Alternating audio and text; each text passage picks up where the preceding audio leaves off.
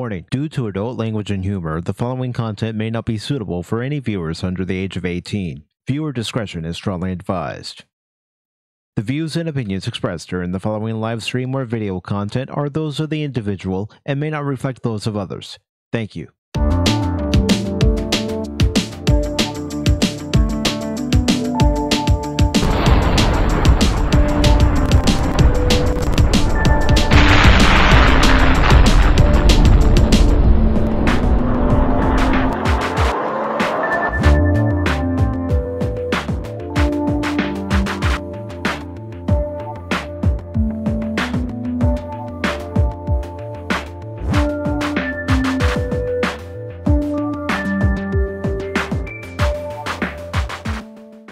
Good morning, good afternoon, good evening, depending on where you are, and welcome one and all to Pacific414 Pop Talk. This will be my review for the second episode of The Last of Us, which was called Infected. This episode review will have some mild spoilers. I will try not to spoil the whole episode for those of you who have yet to see this episode. To summarize what happened in this episode is there's this doctor in Indonesia who's recruited by the government to examine this body of a woman. This body has various infections on her, and one particular infection that we were all introduced to in the first episode, and that, of course, is the fungus infection.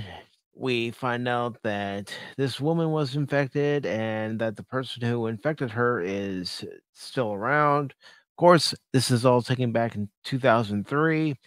Long story short, for this part of the episode, is she tells the official after he asks if there's medicine or vaccine that there's no such thing. Flash forward 20 years later to present day.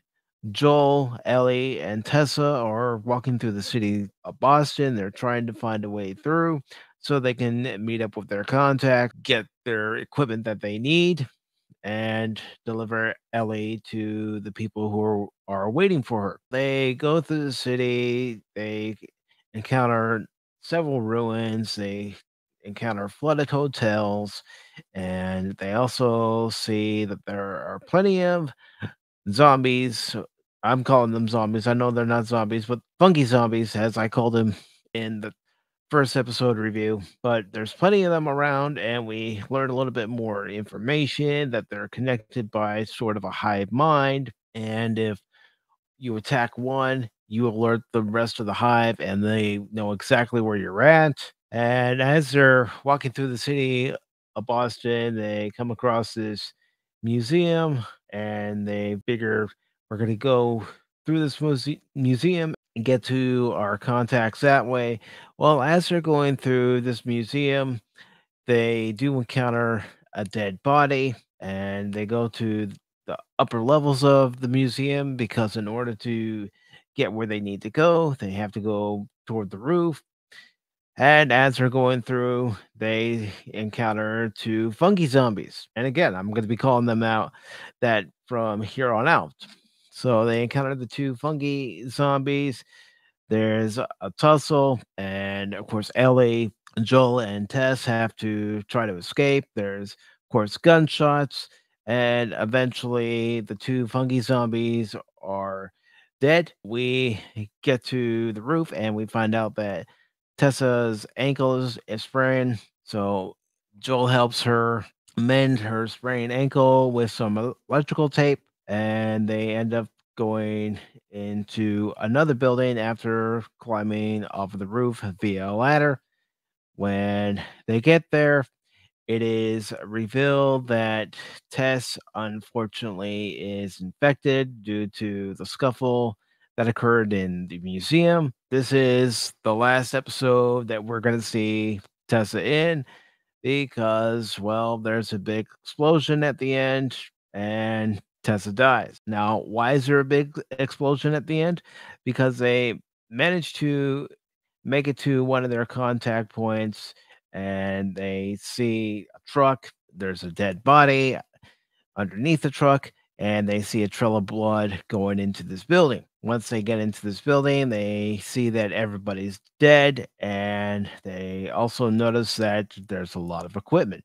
There's grenades, there's, of course, plenty of fuel. And of course, with that fuel, Joel ends up realizing they have to leave because the bodies that they see on the floor that they think are dead, both from the former living and the former dead, well, the dead aren't dead, if that makes any sense. Basically, you see the fungi crawling out of the bodies, and one by one, the hive starts getting up. They start chasing after Joel and Ellie. Tessa says, "You gotta go. You gotta go. Leave me behind." Of course, Ellie doesn't want to leave Tessa behind, but unfortunately, Tessa being infected, she sacrifices herself, and that's where you get the explosion because of the grenades and the fuel, all because the catalyst for all that is a lighter that Tessa has, and she is able to ignite it, causing the explosion once the flame hits the fuel that's already leaking on the floor. Overall, I didn't think this was too bad of an episode. It was still, in the mid range as far as I was concerned. I would still give this a 6.5. I'm still not impressed with the actress that's playing Ellie.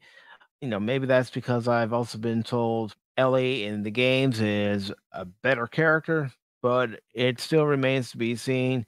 Maybe as the show goes on, I'll actually start liking this version of Ellie. Now, considering I haven't played the games, I don't know whether that's going to be the case or not.